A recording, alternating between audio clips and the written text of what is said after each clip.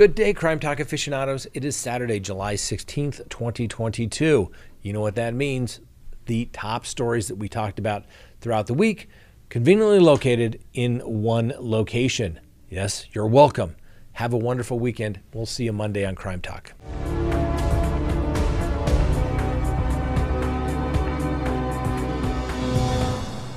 First, new surveillance footage has emerged in the bodega worker Jose Alba case, trying to fend off the gangster he stabbed to death and his girlfriend as the pair attacked him in the store over, that's right, a $3 bag of chips. Now, Alba has been charged with second-degree murder for the incident that took place on July 1st. He used the store's box cutter to stab Austin Simon in the neck and chest after he charged into the store wearing his $350 Armani t-shirt, demanding that Alba apologize to his girlfriend, for her EBT card not going through. Well, the girlfriend had tried to buy a bag of chips, but her card was declined as she tried to pay for the items. Now, Alba refused to let her have the chips, because she hasn't paid for them, which sent her running in a rage to call her boyfriend for backup. The girlfriend has not been charged, despite video clearly showing her stabbing Mr. Alba in the arm. Now, after some public outrage last week, Alba's bond was lowered from $250,000 to $50,000, and he was let go after posting the required 10% of that bond. Now, Simon, who is on parole for attacking a police officer when he died, marched behind the counter to confront Mr. Alba. And you can hear it on there saying, "Papa, I don't want a problem, Papa," Alba told him calmly. Simon charged into the Blue Moon convenience store minutes after his girlfriend tried to buy the bag of chips for her daughter, but the EBT benefits card was declined. Now, the woman claimed Alba snatched the bag of chips from the child, is heard on the video asking Alba, "Did you put food?" Alba responded that he'll try her card another time. "Okay, Mama, let me do it another time." "My God," he says to her as she insists, "there's money on there." He scans the card multiple times and hands it back to her, telling her it's not working. Now, edited footage cuts to show another customer in the bodega as the woman is heard yelling out of the view of camera.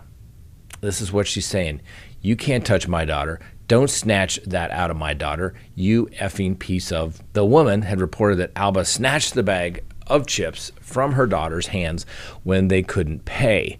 She continues, "I'm going to bring my N down here and he's going to F you up. My N is going to come down here right now and F you up." Nice lady. Nice lady. Real classy for sure, isn't she? Well, Alba tells her that it's not his fault and that the card was simply not working. What is he supposed to do?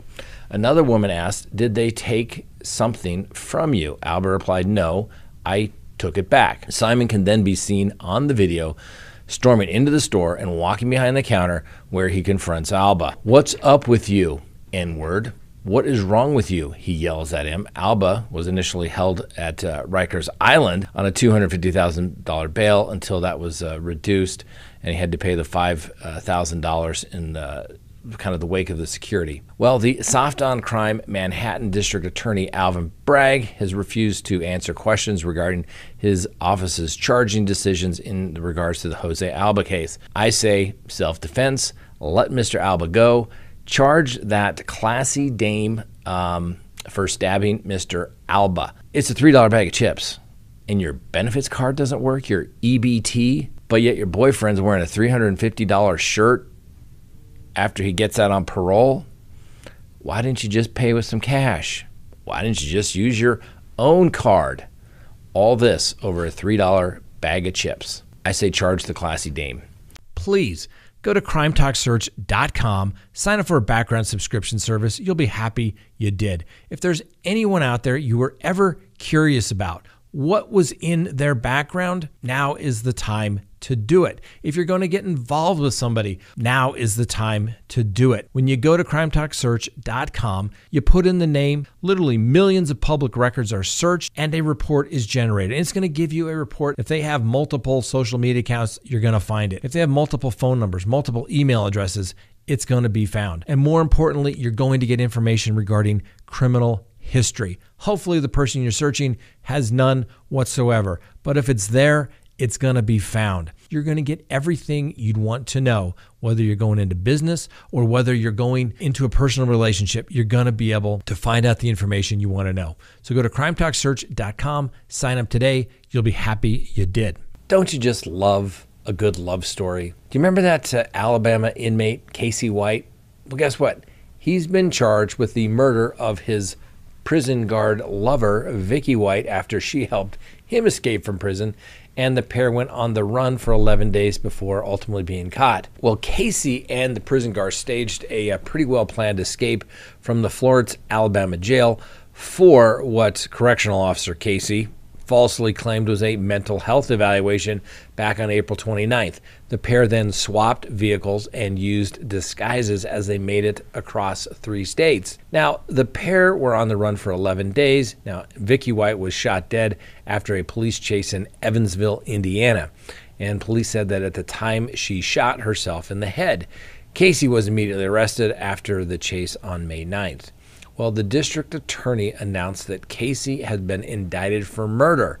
It does not state that he shot Vicky in the head. The indictment shows that the 6'9" standing prisoner has been charged with first-degree escape, and in the course and furtherance of committing escape in the first degree, caused the death of Vicky White, who died from a gunshot wound to the head, aka that is known as felony murder. There are certain crimes which the legislatures have said are so dangerous that if you engage in them and somebody dies in that conduct, guess what? You get to spend the rest of your life in prison. So we'll follow this. Now, Mr. Casey already has big troubles before he met the prison guard Casey, and he's probably never getting out of prison. He'll probably never, ever be outside of a cell with no less than 2 to 3 officers surrounding him. But I don't think this was exactly how the love story was supposed to end. Well, just like life, things don't always turn out the way you hope them to. Hey, remember to subscribe if you have not already done so. Hit that like button and hit that bell for future notifications. You'll be happy you did. Now, I want to thank everyone who joined us last night for our Tuesday night live program. You know, the week before it was on Wednesday because I was traveling out of town, but we're back on our normal schedule. And let's give a big shout out to all of our Patreons who joined us on our Patreon show immediately following our live show. I think we answered just about everyone's questions on the Patreon show last night. So thank you all for being there. All right, next, the release of the unauthorized release of the Uvalde video. Well, the mayor is not too happy. Uvalde Mayor Don McLaughlin attacked the media after video leaked showing how police officers waited 77 minutes before finally engaging the coward gunman, Salvador Ramos, before taking him down. The video also shows how easy it was for the gunman, Salvador Ramos, a.k.a. biggest coward in the world, to saunter into the school on the morning of May 24th and slaughter 19 children, including 2 teachers as well. During the time that the police waited, Ramos slaughtered 19 children and 2 teachers at the Robb Elementary School. Now, Mayor McLaughlin repeatedly referred to the release of the video as chicken and referred to the leak as unprofessional.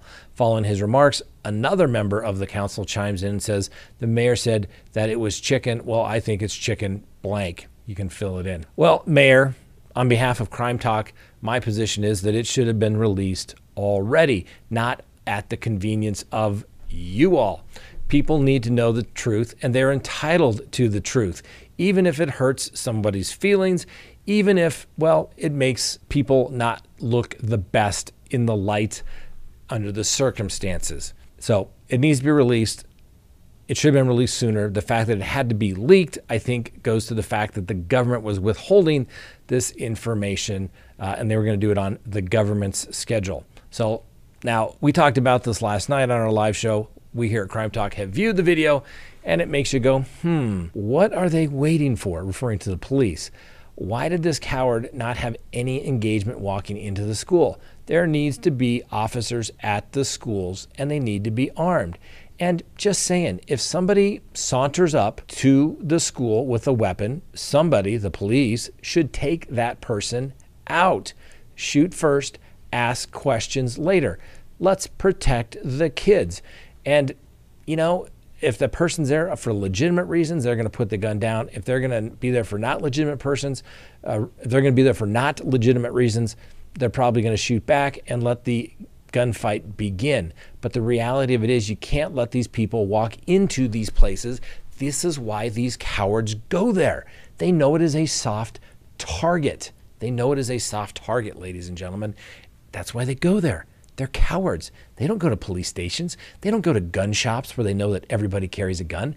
They're cowards, so they go to places where they think they're not going to be able to do, or they're going to be, they go to places where they think they can do whatever they want and they're not going to encounter any resistance. Well, every agency, every police agency that was in that hallway has to be held accountable for their actions or inactions. No one should be exempt. So we're not going to play the complete video. We'll put it up somewhere, either on our Patreon page or at scottreich.com, because I think basically they'll take it down. But we can put up some pictures from it or some brief video. But the video begins at about 11:28 a.m. from the point of view of a camera in the Robb Elementary School parking lot. It shows that coward, Salvador Ramos, violently swerving his car around a corner and crashing his car into a ditch. In the distance, a plume of dusty smoke emerges from the crash scene. You see two unknown men approach the car. Ramos responds by firing shots at them. The two men run for their lives across the road and toward Robb Elementary School. 2 minutes later, a teacher is heard telling a 911 operator, "I do not see him. I cannot see him." The camera switches to a camera pointed at Robb Elementary School. She says the kids are running. Oh my God. Her voice breaks in desperation as she cries, "Oh my God." Shortly after that, Ramos fires off random rounds at the school from the parking lot. The teacher instructs the students to get down, get in your rooms, get in your rooms. The camera switches again to footage captured by a witness who recorded Ramos calmly walking into the school carrying his rifle. Within the same minute, the camera switches to surveillance video from inside the hallways of the Robb Elementary School, and as he begins to disappear down a wide hallway, he drops his gun by his side to brush back his hair en route to classrooms 111 and 112, where the massacres unfold. Now, from the foreground, a young boy comes into the shot. He turns the corner, stands frozen for a second. Next, loud gunfire is heard. The boy can be seen running away with his arms flailing. Now, a message appears on the screen saying the gunman fires his rifle inside the classrooms for 2.5 minutes. 3 minutes later, the first police officers arrive on scene. 3 cops, 2 uniformed and 1 plainclothed, charge toward the classroom before crouching in the hallway as 4 others calmly stay back. The 4 officers who stay back talk to each other. Their conversation is inaudible on the recording. 1 uniformed officer who stayed back, looking forward at his 3 colleagues, attempts to engage Ramos, checks his phone quickly, apparently to check the time. The officer is shown having wallpaper showing the Marvel Universe character, the Punisher. Now, I think the significance of that is during the BLM movement, that was kind of a negative connotation for police officers. Well, then you hear 3 loud bangs that are then heard. After they hear gunfire, the 2 uniformed cops retreat slightly while the plainclothes officer scurries all the way to safety behind a wall, checking his clothes to see if he had been hit by a volley of rounds. Apparently, the officers are looking for floor plans, and as minutes tick away, and more lives are taken. A full 19 minutes after the first officers attempt to engage Ramos, the first heavily reinforced officers arrive with tactical gear and guns and ballistic shields, and you can see them there in the hallway. They remain a safe distance away from that coward Ramos. 1 officer leans the shield against the wall, and a little over half an hour after the 911 call went in, more officers clad in combat gear armed with long guns and ballistic shields pile into the hallway. Once again, they do not attempt to engage Ramos. A picture-in-picture appears in this video showing a small screen with an officer's body camera illustrating the amount of officers with weapons drawn in the hallway, waiting. 1 officer can be seen busy scrolling on his phone in the body cam footage. The main pictures show officers in tactical gear forming a barricade or shield in preparation to attack Ramos. Ramos shoots off 4 more rounds 48 minutes after arriving at the school. There is little initial reaction from the assembled members of law enforcement, and the phrase "shots fired" is repeated. There is more inaudible conversation as officers finally begin to march down the hallway towards Ramos. One leading the way appears to be wearing civilian clothing, including shorts and his bulletproof vest. He's armed with a rifle. The more heavily armored officers hide behind him. An officer in civilian clothing, bulletproof vest, and helmet obtains hand sanitizers from a dispenser as he's waiting. After more than half an hour, other officers could be seen entering the building with ballistic shields and rifles pointed down the hallway towards the classroom where Ramos, the coward, is hiding out. Finally, officers breach the classroom and engage Ramos, quickly killing him a full 77 minutes after the massacre began. Now, like I said, we'll post the entire video either restricted for our Patreon members or at scottreich.com so that YouTube doesn't take us down as putting up sensitive videos. All right, let's move on to the docket. That's just a tragedy. They should release that stuff. And still yet, other than the police chief resigning from his position as a city councilman, no one's been fired yet. No one's been fired yet. That's the funny thing about government. No one ever takes any responsibility. It's never anybody else's fault. Remember when, wasn't it Truman that said the buck stops here? Yeah, whoever's in charge needs to be resigned. They failed. When you're in charge, you're ultimately responsible for what your men, your women in your unit, the police department, do or fail to do. And you're ultimately responsible. Somebody needs to go. That's right. Mr. Alec Murdaugh is already behind bars for separate charges related to embezzlement and fraud, and it's unclear when he will be arraigned for the murder of Maggie and Paul, who were shot dead on his family's estate on June 7th of 2021. Now you have to remember, that's Mr. Murdaugh's now deceased wife and son. Well, he was indicted by the Colton County Grand Jury on 2 counts of murder and 2 counts of possession of a weapon during the commission of a violent crime after allegedly shooting Maggie with a rifle and Paul with a shotgun, according to the 8-page indictment. Now, a capital offense in the state of South Carolina that could see him face the death penalty if he's ultimately found guilty. Now, the property, which was actually in Maggie's name at the time of her death, was recently sold for $3.9 million, and those funds have already been earmarked basically for the numerous creditors that have come calling. Now, the property has now been stripped clean and abandoned. It's hard to believe that really it's been over a year ago. On June 7th, the family hunting lodge was a grisly crime scene. Ground zero for what would turn out to be a labyrinth tale of betrayal, fraud, addiction, and murder, with a failed suicide for hire plot and a suspicious death thrown in for good measure. 13 months ago, Alec Murdaugh told police he found the bodies of his youngest son and wife by the dog kennels when they returned to the family's 1,700-acre hunting estate of Mosul around 10 p.m. Audio of the 911 call that he placed at approximately 10:07 p.m. that night, he can be heard telling the dispatcher in the high-pitched screech, "I need the police and an ambulance immediately. My wife and child were just shot badly." Paul, 22, was shot twice with a shotgun, once in the head and once in the chest. Maggie had been shot multiple times with an assault rifle. Their gunshot wounds were believed to be consistent with an execution-style killing. Now, according to several sources, Paul's body was found partially inside one of the kennels, while his mother's was several feet away, leading investigators to believe that she ran from her killer before being ultimately gunned down. At least 2 of her gunshot wounds were believed to have been inflicted while she was on the ground.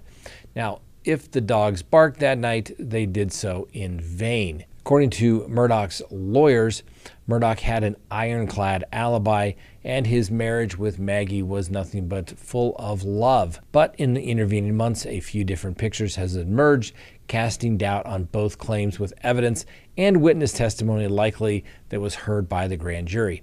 Now, Murdaugh's alibi has apparently changed significantly since his initial claims that he was nowhere near the property between 9 and 9:30, the time the coroner gave the approximate time of death. Now, in the immediate aftermath of the crime, Murdaugh told investigators that he was visiting his dying father and his mother roughly 11 miles away at their home in Varnville at the time of the murders.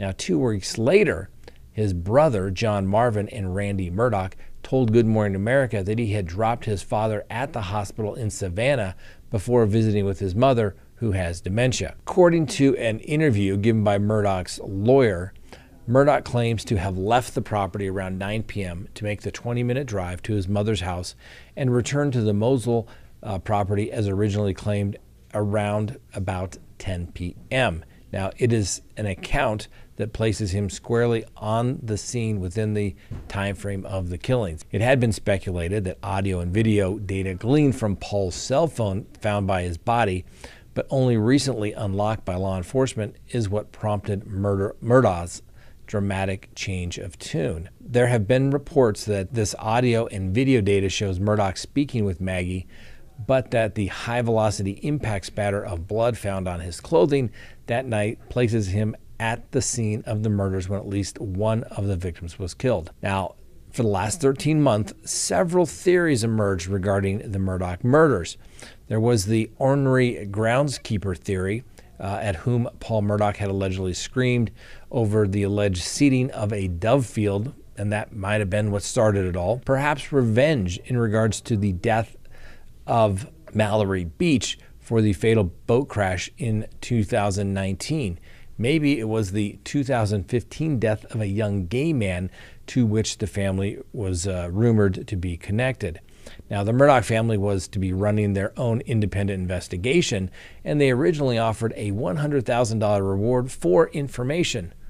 But that reward money had an expiration date. That's something you don't always see. Well, the narrative changed when Murdaugh was arrested in a bizarre roadside shooting in September. Murdaugh was a drug addict, apparently they said, had been stealing from his law firm to support his habit, and the killings were potentially related to those thefts. Now, soon Alex Murdaugh was facing 85 charges, the majority of which are related to the scheme to steal millions of dollars from his clients' law firm and friends. 2 of the charges are related to an alleged drug trafficking conspiracy. Murdaugh, who said to have had this ironclad alibi on the night of killings, remained the only public named person of interest in his wife and son's death. But as time passed with no charges and no updates from law enforcement, a lot of people began to wonder whether investigators would solve the case at all. I certainly did. Speculation about the Murdaugh family's connection would maybe make some people think that this thing was just going to go away, die on the vine, so to speak. Well, the indictments handed down Thursday do not provide any detail about what the investigators think happened that night when Maggie and Paul were actually killed. This means it's not clear who investigators believe was killed first. It also means that the motive has not been made public. A press release from SLED and the State Attorney General's office did not explain why authorities took 13 months to charge Alex Murdaugh, but the statement issued from Murdaugh's attorney is demanding a trial in 60 days. That is where things are going to get good. If they only have 60 days from the date of arraignment to get to trial, well, we've seen how that has worked out for other cases that we've talked about. Usually works out pretty well for the defense. A lot of moving pieces, but when you indict, you tell everybody, the court, the world, the defendant, that you are ready to go and you can prove your case within 60 days. So Murdaugh attorneys have provided a statement through their law firm denying Murdaugh's culpability in Maggie and Paul's murders, and that states, quote, Alex wants his family, friends, and everyone to know that he did not have a thing to do with the murders of Maggie and Paul. He loved them more than anything in the world, end quote. I can hear the opening statement now.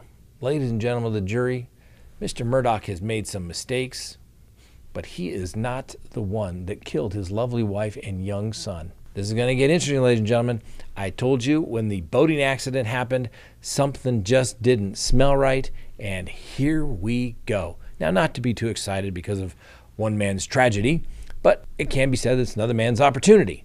We get to figure out what happened, and hopefully there will be justice for everyone involved. Next, a little update on Kaitlin Armstrong. You know, the alleged murderer yoga teacher posed as a woman by the name of Ari to a man named Teal Ackerson that she met outside a tattoo shop while on the run. She told him that she had not healed from a recent breakup when he tried to kiss her, and she said that she wasn't ready. She failed to tell him that she was obviously suspected of shooting professional cyclist Anne Mariah Wilson after discovering Wilson was secretly dating her boyfriend. Now, Ackerson said he was stunned to see the old photos of Armstrong after she was arrested and allegedly underwent plastic surgery to change her appearance. He said that Armstrong had undergone a facelift, and it had also been speculated that she had changed her nose to try and evade investigators. Now, Ackerson says he now realizes Armstrong's insistence on hanging out in secluded areas now suddenly makes sense. Police say that Armstrong shot Wilson after discovering that she was having an affair with her cyclist boyfriend, Colin Strickland. Now, Wilson was discovered dead in an apartment in Austin, Texas on May 11th with 2 bullet holes in the head and 1 in the chest. Armstrong's black Jeep Grand Cherokee car was spotted driving past Wilson's friend's home where the gravel bike champion had been staying. Search warrants have revealed that Armstrong visited a gun range with her sister before the killing and was given $450,000 by Strickland. He also admitted to purchasing the 2 firearms between the end of 2021 and the start of 2022 for himself and Armstrong. Now, shell casings from the gun labeled 9mm were found in the room where Wilson was shot just moments after returning from an outing with Strickland. Authorities have revealed that the yoga teacher paid for a nose job and dyed her hair brown after fleeing the United States using her sister's passport to fly from Newark, New Jersey to Costa Rica. This gentleman explained that he was aware of the case, but the change in her appearance meant he didn't pay any attention to it. He initially spoke to her outside of a tattoo shop, and they ultimately exchanged numbers, and they saved it in their phones. He put in their Ari tattoo. Before the pair smoked cannabis and spent time together, speaking up until their 3 days before she was arrested. He continued to say that Ari was a strange person. I met her outside the studio shop. Her friends were getting tattoos, and she was waiting out there on the bench, and we were having a beer at the lounge. It became apparent that she was trying to have a conversation, trying to get to know me, so I began talking to her more, and we ended up sharing numbers. We wanted to go out to different places. We went to a bunch of different spots, but most of the time she wanted to be at a secluded spot, not around a lot of people. He says he didn't put any of it together. You wouldn't imagine it after it all happened, and I heard that she was really doing and running from it. Made sense why she didn't want to be seen. Just a little more information. He added that Armstrong had a bandage on her nose, which she claimed was from a surfing accident, and he didn't recognize the pictures put out by police. Teal admitted he only realized that Ari was Armstrong after looking at her post-surgery images. After her arrest, Armstrong admitted that she had been going as Ari and was deported to Houston. She was taken into custody at the Travis County Jail and being held on a $3.5 million bond.